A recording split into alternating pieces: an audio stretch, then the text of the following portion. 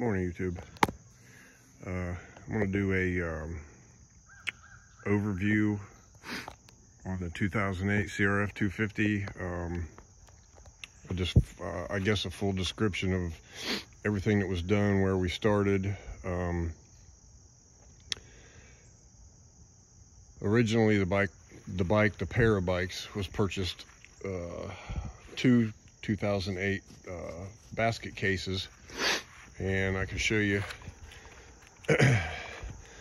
basically what's left of the other one, which would be that frame. There's a few pieces, parts. I've got plenty of other stuff. Let's see. Let's see here. Okay. So there's a spare front wheel. You guys can see there's some triple trees, another shock, some brakes. Inside that tote right there, there's your cases. There's a crankshaft, transmission, cylinder head. Of course, that frame and swing arm, those spare radiators. Excuse me. Allergies are getting me a little bit this morning. Here's a set of brand new black side covers and a rear fender. And of course that frame and swing arm. That's a 49 tooth sprocket off of my 2023 450. There's a pair of radiators. They are bent a little bit, but they do hold fluid. They don't leak. Okay, so back to the bike. Let's start from the chassis. So we tore this bike. It was partially assembled with no engine in it. Sorry. So we completely scrubbed the bike while it was disassembled. I went through all the suspension bearings, replaced what needed replaced, greased everything. So far the forks are not leaking oil, so I haven't touched them. They are slightly used tires that came off of my KX250 that got stolen, with two brand new inner tubes installed by the Honda dealership, because I kept pinching them. I couldn't get it to happen there. So brand new chain and sprocket set. It's Sunstar. It has brand new centered bronze brake pads, front and rear. Okay. These are the good ones right there. It has new fork guards.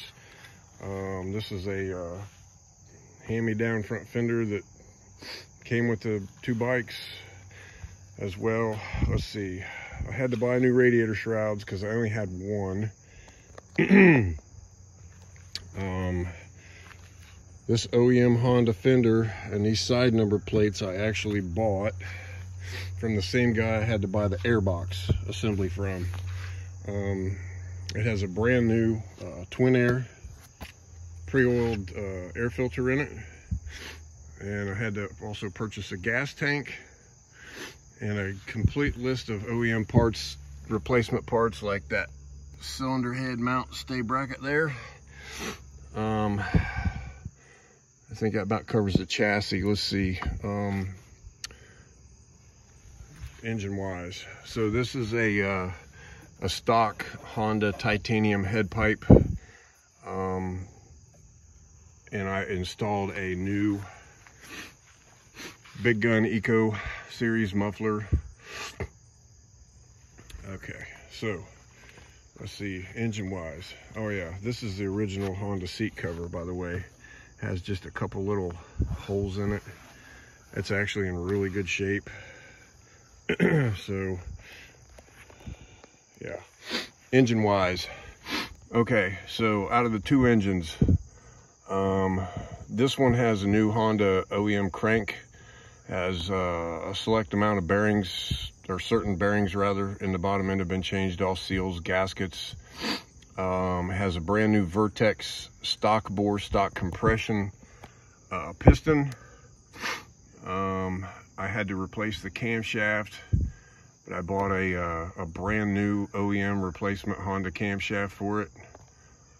It's got a brand new petcock. It's got a brand new timing chain tensioner. All these things were missing. Genuine Honda filter and oils in this thing. An all balls carburetor kit. All new vent hoses.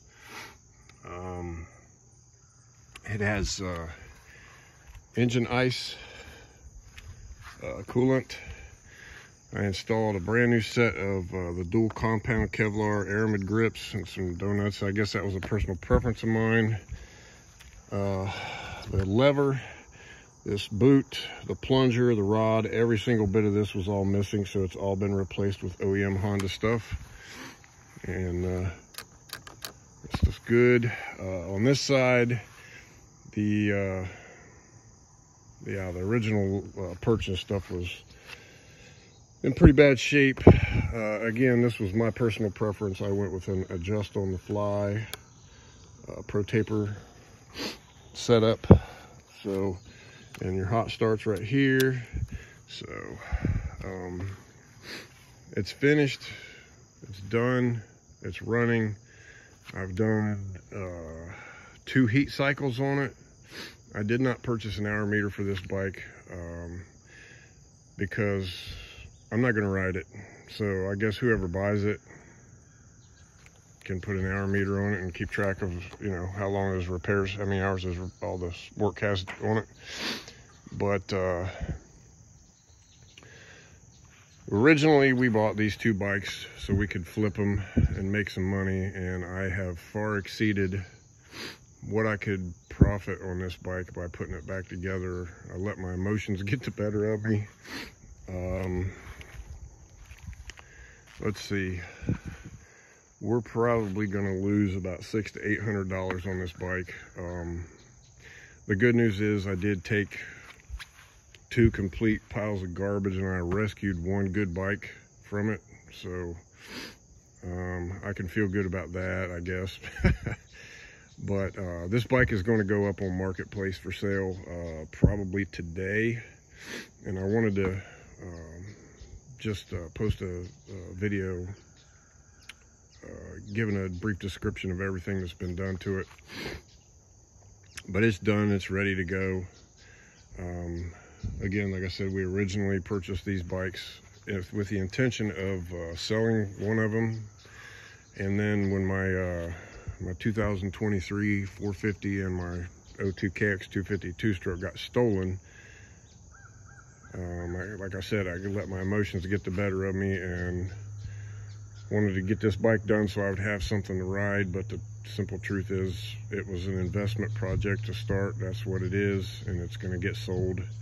So I'll worry about getting something else to ride at a later date. Just wanted to do an overview. Anybody interested in buying this bike, I'm going to sell it at a set price with all those spares. And with anything, of course, there's wiggle room, but with wiggle room, that means the spares don't come with it, because I could probably make about $1,000 off of those parts selling them 1 piece at a time on eBay.